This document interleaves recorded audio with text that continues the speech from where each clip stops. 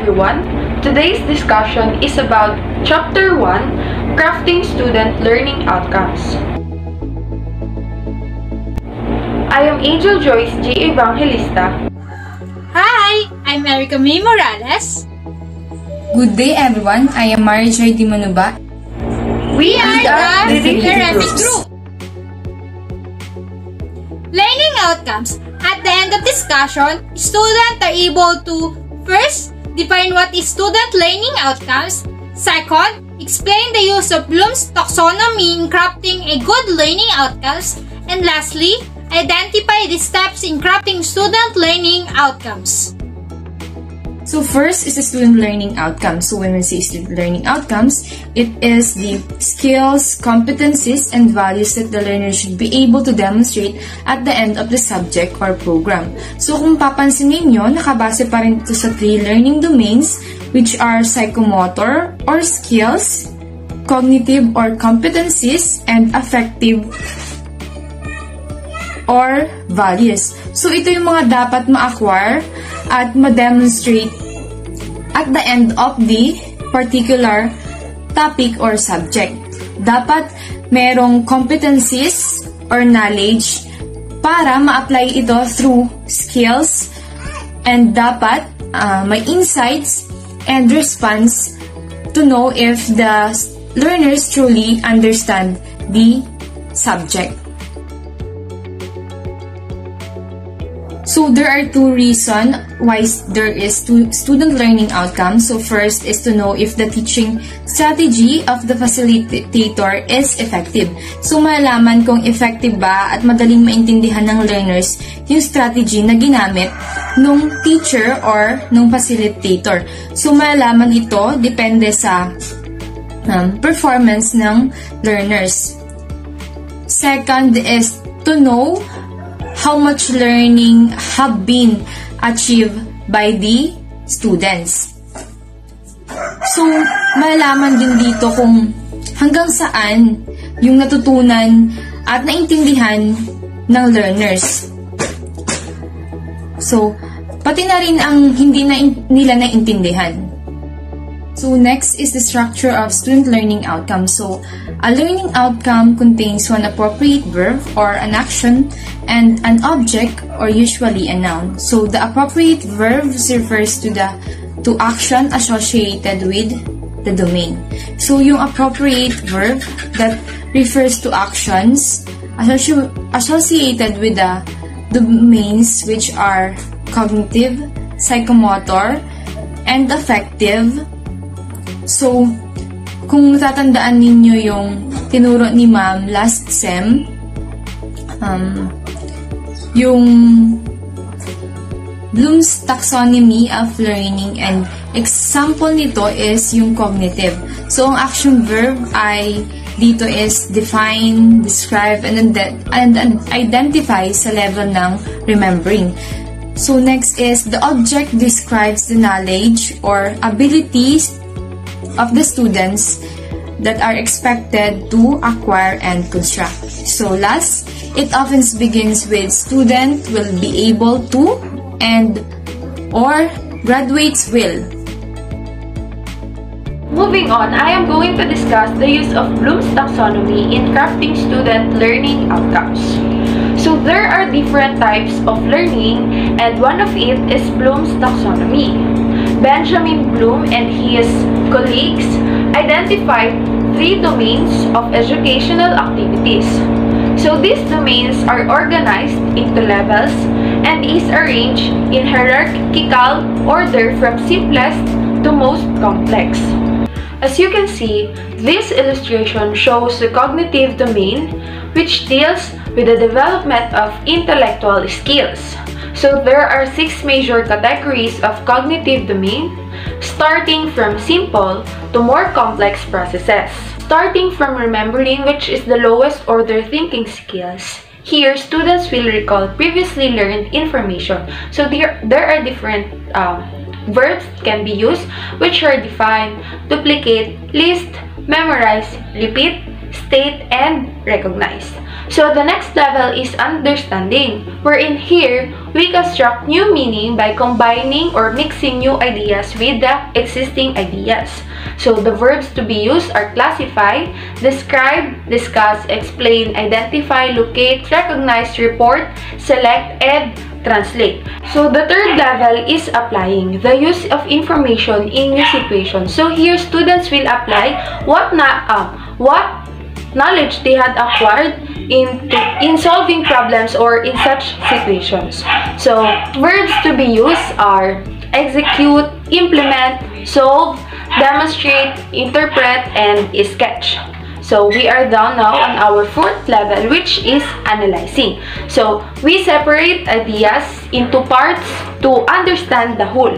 So verbs to be used are differentiate, organize, relate, examine, and assimilate. So the fifth level is evaluating.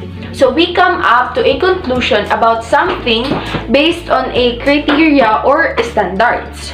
So we use verbs such as appraise, argue, critique, criticize, defend, and relate. And the last level, which is the most complex, is creating. So we build or create new ideas or work. So verbs to be used such as design, assemble, construct, develop, and formulate. Take note that in order to develop clear learning objectives associated with a specific level of difficulty, the use of verbs should be stated clearly. So, hindi tayo basta-bastang gagamit ng verb, okay? So, we already had the background about Bloom's taxonomy since we encountered it from our previous lessons. So, Bloom's taxonomy orders the level of outcomes from the lowest order of cognition to the highest. Its goal is to provide a guide that can be used to create objectives and assessments as to what level of learning students should demonstrate. So higher order thinking skills should be developed with a solid foundation on the lower order thinking skills.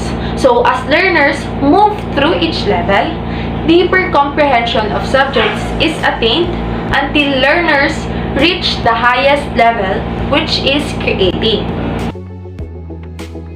We now move on to crafting student learning outcomes. In crafting learning outcomes, it is important to remember the SMART mnemonics. It means S for specific. We need to be specific of the knowledge, skills, and values that you want your learners to achieve. Remember to avoid broad topics as the expected learning outcomes. M for measurable. As teacher, we need to ensure that the set learning outcomes can be measured quantitatively using assessment tools or evaluation instrument. A for attainable. As teacher, we need to determine whether the learners are capable of doing the lesson and its activities. We should avoid complex activities for beginners. R for realistic. A teacher needs to make sure that the learning outcomes can be done in real-life applications and reflect scenarios that the learner can relate. T for time-bound. Always determine your time frame and how long the lesson will run because it ensures that the set objectives and outcomes can be achieved within allotted time. SMART methods help you push further, gives you a sense of direction, and helps you organize and reach your outcomes. It also gives teachers like you a direction towards learning progression and comprehension of the students. Here are the steps in crafting student learning outcomes. Step 1. Choose a cognitive domain. This is the level of complexity and specificity at which teacher expects the student to perform. We, as teacher, need to think about what students should be able to know or do upon successful completion of the course or subject. The teacher should also focus on learning outcomes that precisely indicate what main skills, abilities, and knowledge will be acquired by student at the completion of the unit of learning. Step 2. Identify the specific level. It determines if the teachers have an appropriate variety of cognitive complexity or outcome categories and whether these align with instructional goals. In writing learning outcomes, it is important to keep in mind that we assess what is taught. Find learning outcomes that are source of objective data for assessment, indicating clearly what learners have to understand, know, and or be able to do. All learning outcomes have to be observable and measurable, and also consider whether the learning outcomes encourage the use of diverse range of assessment methods and encourage both formative and summative assessments. After identifying the specific level to be used, you need to move on to step 3. Determine the action verb. Statements begin with an action verb that denotes the level of learning expected. Write learning outcomes in the future tense and choose a verb from a taxonomy able to describe most precisely the intended outcomes. It is recommended to use only one verb appropriate both to the level and the discipline to structure each outcome. Avoid verbs susceptible to different interpretation of action they require. This type of verb indicates in general behavior that cannot be objectively measured. It is terms such as know, understand, learn, and appreciate are generally not specific enough to be measurable. In remembering and understanding, we can use recall, identify, label, and illustrate. In applying and analyzing, we can use, differentiate, organize, and integrate. In evaluating and creating, we can use monitor, test, judge, produce, and compose. You can see those verbs in Bloom's taxonomy. And lastly, step 4, follow with the statement. The statement should describe the knowledge and abilities to be demonstrated. Start with a clear statement.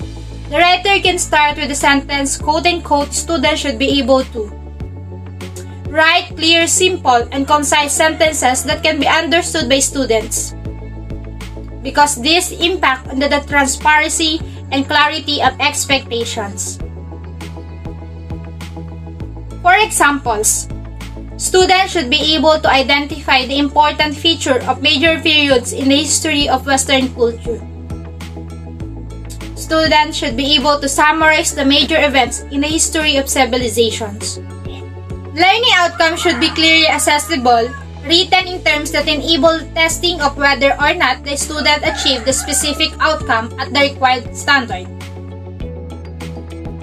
So to conclude the discussion, a learning outcome describes what a student must be able to do at the conclusion of a course. When writing learning outcomes, it is helpful to use verbs that are measurable or that describe an observable action to avoid misinterpretation. The best outcomes will include a description of the conditions and the acceptable performance level.